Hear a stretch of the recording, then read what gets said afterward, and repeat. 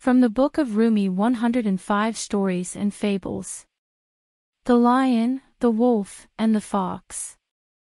A lion, a wolf, and a fox had become hunting partners. The lion was reluctant to be seen with the lowly fox and wolf but had yielded to their company because he thought it was his duty as the king of the prairie to allow them to benefit from his grace. Just as stars receive their light from the sun, the lion felt obliged to be magnanimous with respect to weaker and less worthy animals. Their first hunt together in the high country was successful. Under the lion's tutelage, the trio managed to capture a bull, a mountain goat, and a fat rabbit. With the lion's help, the two smaller animals carried their rich hunt from the mountain down to the prairie, their hunger growing by the minute. The wolf and the fox were too frightened to raise the issue of how the prey should be divided, but deep in their hearts they believed that the mighty lion would be fair in giving them their share. In fact, perhaps he would let them have most of the catch, as he was so magnanimous. The lion, for his part, could sense what his two companions were thinking, but he decided to remain quiet until an opportune moment arose when he would show them who the decision-maker among them was. "You lowly beasts, was my precious company not enough for you?" thought the lion to himself. "How dare you think that you can influence or predict my decisions? Don't you understand that every thought you have, every action you may take, are possible only because of me?" While he entertained these thoughts, the lion erupted into laughter, prompting the wolf and the fox into thinking that soon they'd be filling their empty stomachs with their prey. "Wolf," called out the lion, "be my agent and divide the game. Be absolutely fair in your allocation.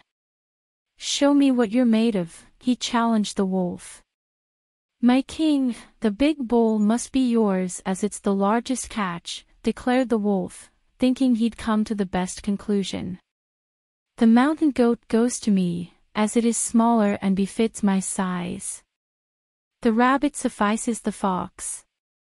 "You dare speak of yourself in my presence," snapped the lion. "Fancying that you even exist while in the company of an unrivaled, majestic king is blasphemy. Come forward quickly," he ordered.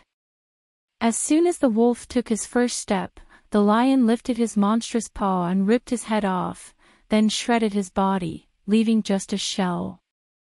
This low-born creature was entirely ruled by his ego. "No room for him in my kingdom," announced the lion nobly. Once he was finished with the wolf, the lion turned to the fox. "Fox, it's your turn to divide the loot. Hurry up, as I'm feeling puckish." The fox bowed respectfully, swallowing his fear. "Your Honor, this fat bull is for your delightful breakfast," he said with nervous discomfort. "The mountain goat will be appropriate for your lunch, and the rabbit will suffice for your delectable supper." "Where did you learn how to divide the loot in this manner?"